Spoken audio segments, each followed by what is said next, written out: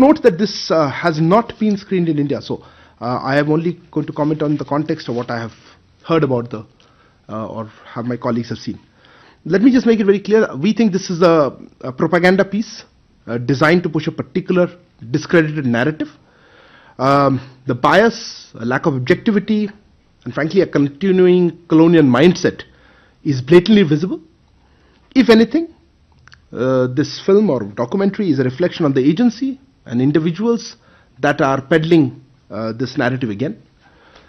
It makes us wonder whether about the purpose of this exercise and the agenda behind it. And frankly, we do not wish to dignify such. I heard words like inquiry and investigation. There's a reason we use the word colonial mindset.